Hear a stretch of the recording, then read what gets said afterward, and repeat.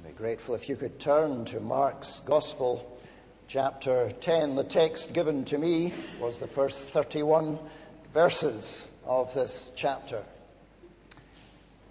What does it mean to be a disciple of Jesus Christ?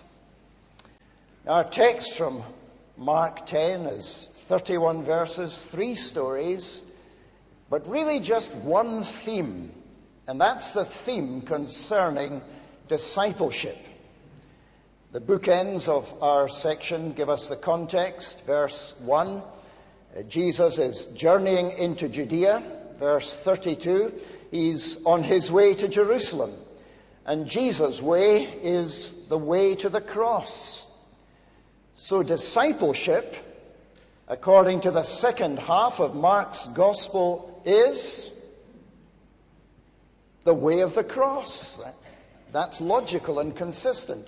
You remember how the second half of Mark's Gospel begins in that very famous verse in chapter 8 and verse 34 when Jesus says to his disciples, "If anyone will come after me, let him deny himself and take up the cross and follow me." So what does the way of the cross look like for disciples then and now?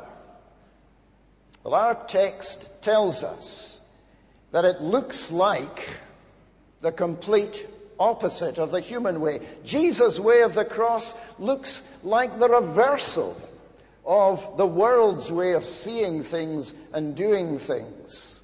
Jesus' way of the cross takes things upside down and inside out and back to front. And each of the 3 stories illustrates this. And that truth is summarized in the very last verse of the section, verse 31, where Jesus says, "But many who are first will be last, and the last first." Well, there's a reversal of the human view, if ever there was one. In our culture, warfare breaks out with queue jumpers when the last become first. Jesus' way is completely countercultural, as the summary verse 31 says, and each story illustrates this. Let's take the first story, verses 1 to 12. The story is about the very sensitive issue of marriage and divorce. And the verses here deal with very complex issues, requiring very careful interpretation and application. It's way beyond the scope of this sermon, so let's just stick to the main thread in the whole 31 verses. And notice then that Jesus' very strong statement on the sanctity of marriage in verse 9 is countercultural. It goes away against the thinking of his particular time. Let me draw your attention to the trap question the Pharisees raise. And in verse 2, some Pharisees came and tested him by asking, "Is it lawful for a man to divorce his wife?" And Matthew adds in his longer version, chapter 19, "for any and every reason." Now we understand that there were apparently 2 schools of Jewish thought over the question of divorce at this time. One represented a stricter view and one was a laxer view. And according to William Barclay, New Testament scholar, it was the laxer view that prevailed by far at that time. There was a very broad view and interpretation of Deuteronomy chapter 24, verse 1, the words which say a man may write a certificate of divorce if he finds something indecent against her. And interpretation of something indecent was very broad indeed. The laxer view interpreted it as covering almost everything, including the wife talking to a stranger or spoiling a dish of food. And it seems that the disciples themselves were influenced by this laxer view, because in verse 10 they seem to interrogate Jesus privately and ask him about his views. And Jesus comes up with an even stronger statement on the inviolability of marriage in verses 11 and 12.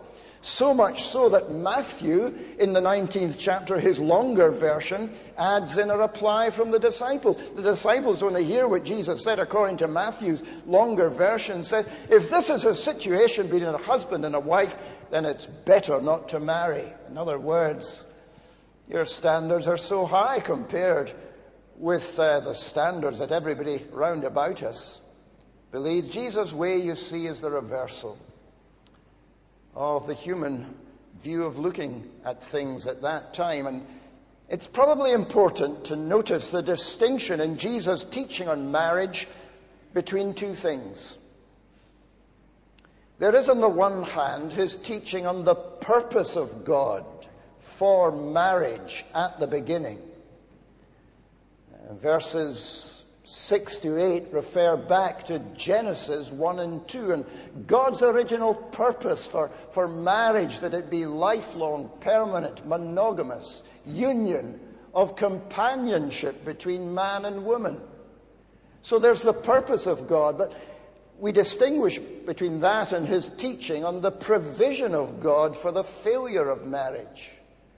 Verses 3 to 5 refer back to Deuteronomy chapter 24 and the provision made of divorce as a last resort.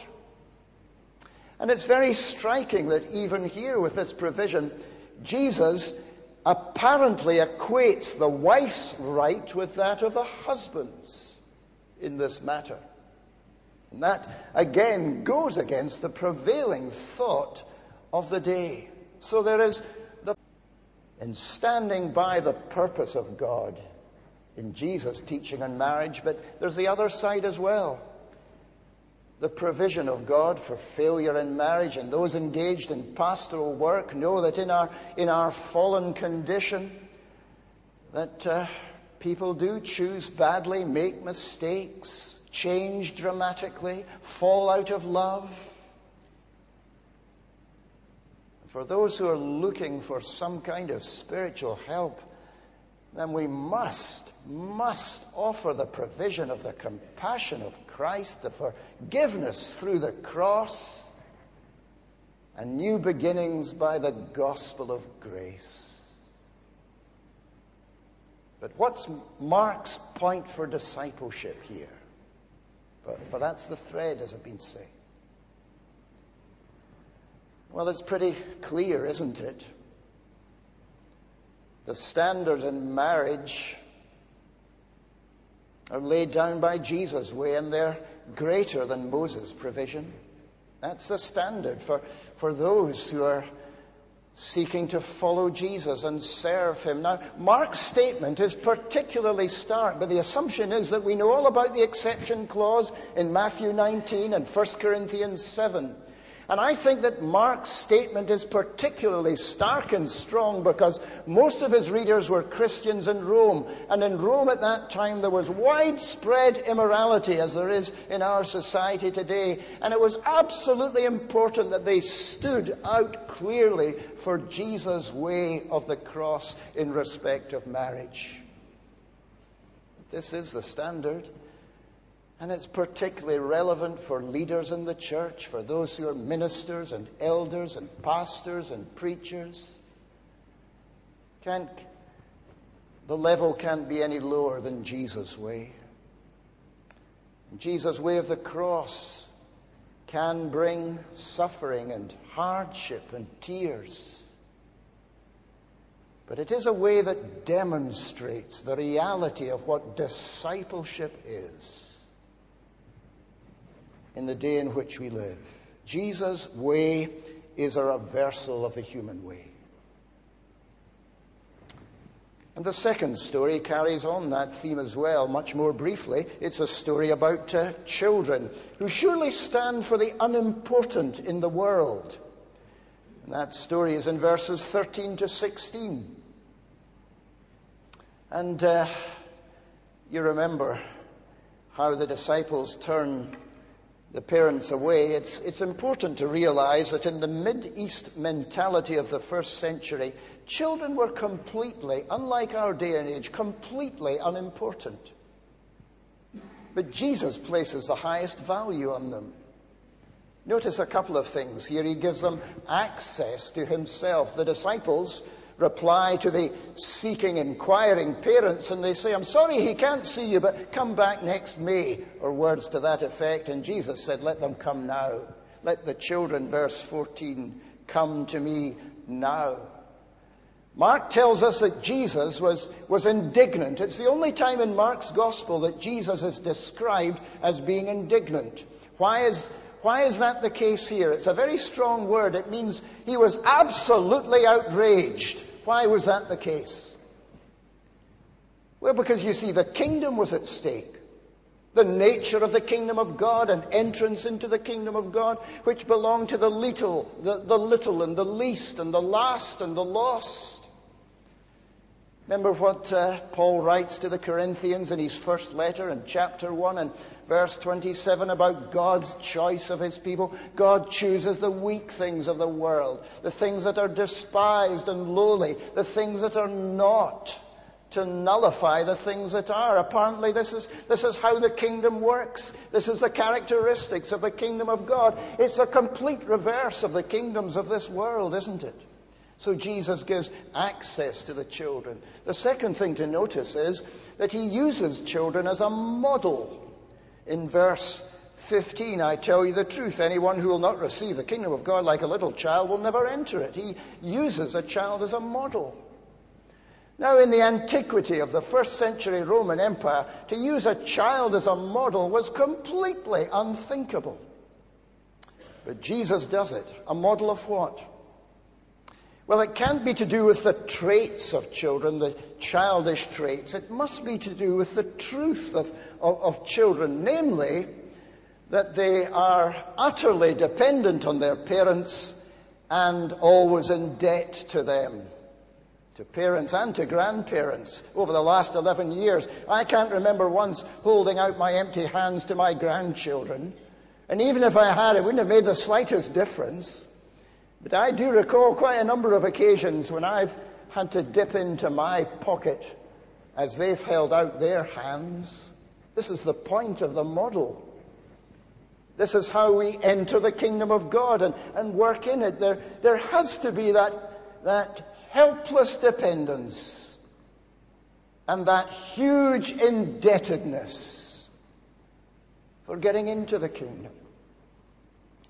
And it's the unimportant in the world who are ready more to acknowledge that. And you see how it goes against the whole trend of the way the world works. Entrance into prestigious golf clubs or famous schools. Completely different. And what's the lesson for discipleship? Well, it's surely this. Disciples who are following the way of the cross value people not because of their human importance. Remember what Paul said, writing to the Corinthians in his second letter, chapter 5, verse 5, he said, "From now on we regard no one from a worldly point of view." And yet this worldly point of view of assessing people according to their importance stays with us even as Christians. I was made to think of this a number of weeks ago when I was visiting Oxford and went along to St. Ebb's Anglican Church. In the evening, a very well-known evangelical church with a long history of attracting the students of Oxford University.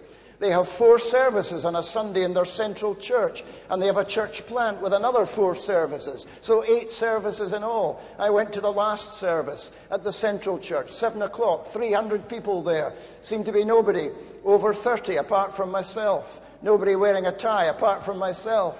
There they were, undergraduates, graduates, business people, seemingly very able and very committed. And I went to Vaughan Roberts after the service, the rector, and said, "This is wonderful, this is tremendous. What wonderful potential there is for the future." And he said to me, "Do you not know that Oxford has 140,000 people, and the vast, vast majority don't know the difference between their right hand and their left hand, spiritually speaking, and we've got to get hold of them." And so St. Ebb's has a parish round about it, a very ordinary working class parish with social problems and family issues. and they invest so much work in the parish. There's so many children there, and they're trying this and that and the next thing to get children in. And I took that as a great lesson, a rebuke to me, a lesson of how discipleship, even in Oxford, where the creme de la creme exists as we see it from a world's point of view, the interest of this church and its rector was on the least and the last and the lost. Discipleship means that we value the unimportant as the world counts it and their souls. Or put it another way, discipleship means that we are very liable to be ignored and snubbed by the important in life, at the office, in the workplace, in the community.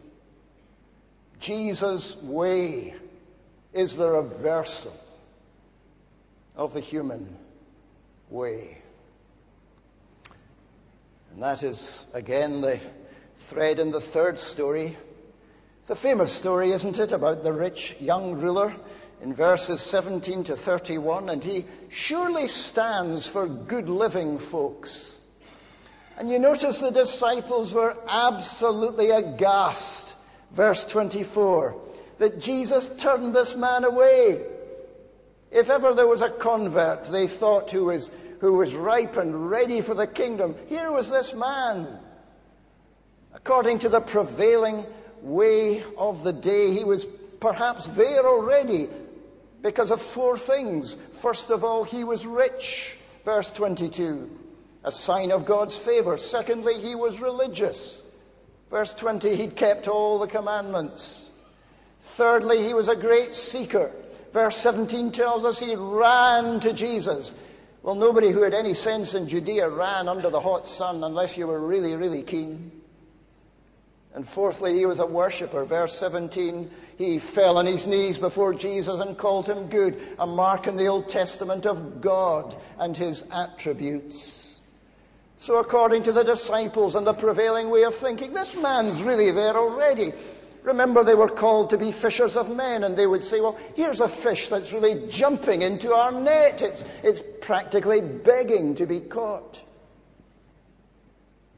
If the rich young ruler had been able to go to a Billy Graham evangelistic crusade, but when the evangelist gave the invitation to people to leave their seats, he would have been first down the aisle. He was practically ready to sign his decision card, practically ready to register with a new membership class. And Jesus turned him away. Here was a man representing the very best. And that didn't get him into the kingdom. It's a reversal of the human way, isn't it? Why did Jesus turn him away? Well, Jesus says in verse 21, there's one thing that he lacked, one comprehensive, crucial thing. What was that? Well, following on from the previous story, surely it was, he lacked the empty hands of a child. You see, this man's hands were full. His hands were full of pounds and dollars and euros. Well, the last mention wouldn't do him any good. But his hands were full of what he thought money could bring him. This was the thing that he thought about most before God. And what's that called? Well, that's called idolatry. Timothy Keller, in his great book, Counterfeit Gods, has reminded us, and we needed reminding, that the essence of sin in the Bible, Old and New Testaments, is that it is termed idolatry. That is to say, sin, essentially, according to the Bible, Keller reminds us, is the inordinate desire for something or someone other than God. It's the thing that one thinks about the most, the thing that one plans about most. And it could be anything. It could be money, it could be houses, possessions, sport, sex, leisure, entertainment, even family and the aspiration for children. If it's that which is inordinately desired and wanted and thought about most, then the Bible says that's idolatry.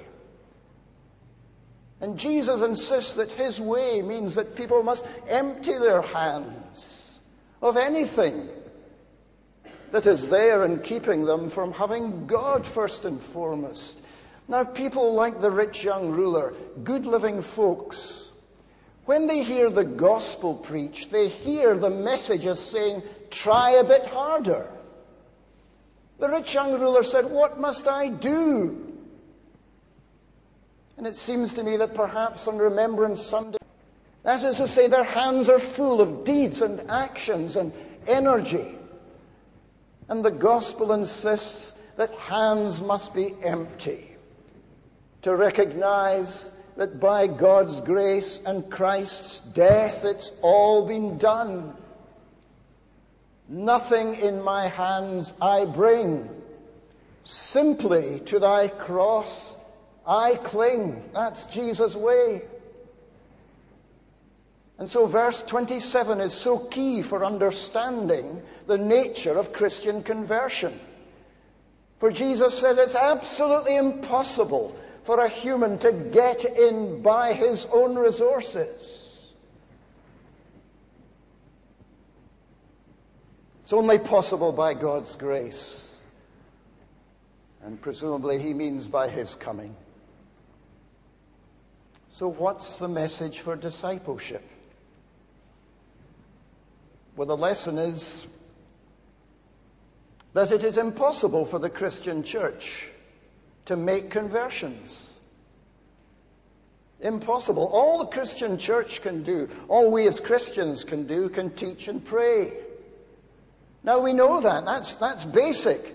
And yet, how quickly we slip away from that basic truth. And somehow in our minds, I think that we can organize conversions by our programs. We can strategize them by our resources. We can almost manage them by our careful plans. But we can't. The only thing that we can do is teach and pray and then expect God to do the impossible with anyone at any time. And he can. And to encourage us with our praying, look at 2 points about Jesus to help us in our praying with faith. First of all is the look of Jesus. That's mentioned 3 times in this story. Verse 21, verse 23, verse 27. Jesus looked at the man, he looked around, and he looked at the disciples. That's to say, Jesus Christ's look is a look that looks right into people and understands them perfectly. It's a comprehensive knowledge that Jesus has of individuals, and it's a precise knowledge with pinpoint accuracy. He knows the stumbling blocks and the sticking points. He knows the incapacities and the weaknesses, the susceptibilities and the idolatries. And it's this perfect knowledge that we must depend on in our praying. God, do it. You know everything. The look of Jesus. Secondly, the love of Jesus.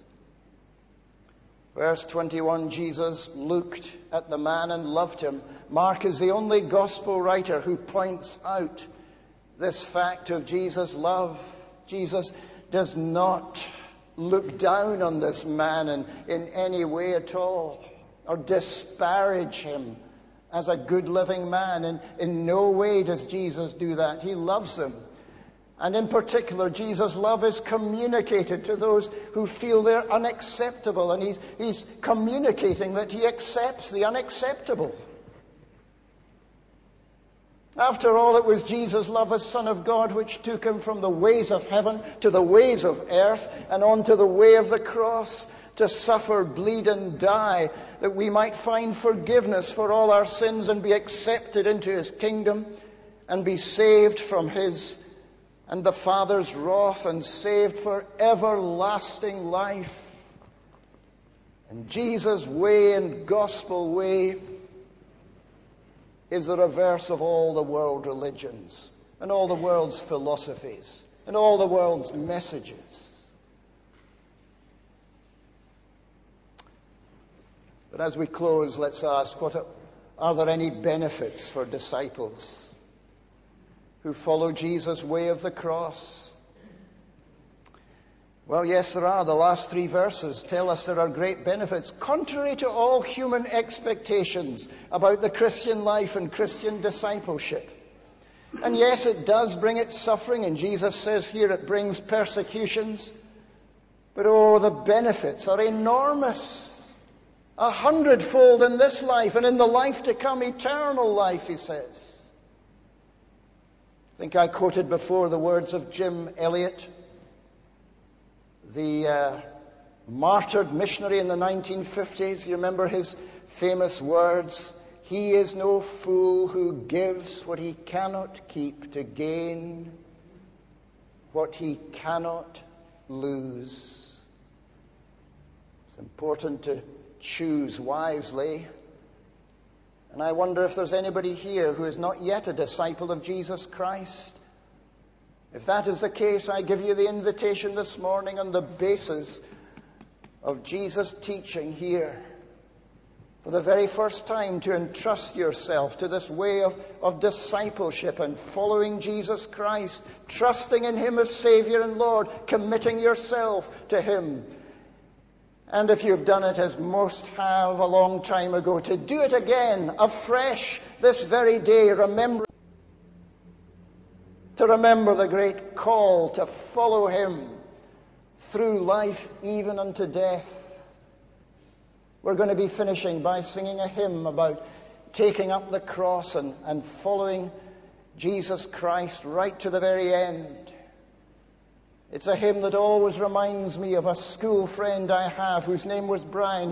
He lived in a house just opposite to me in Dundee, went to the same school. And when Brian was a teenager, he went to a Scripture Union camp and he trusted in Jesus as his Savior.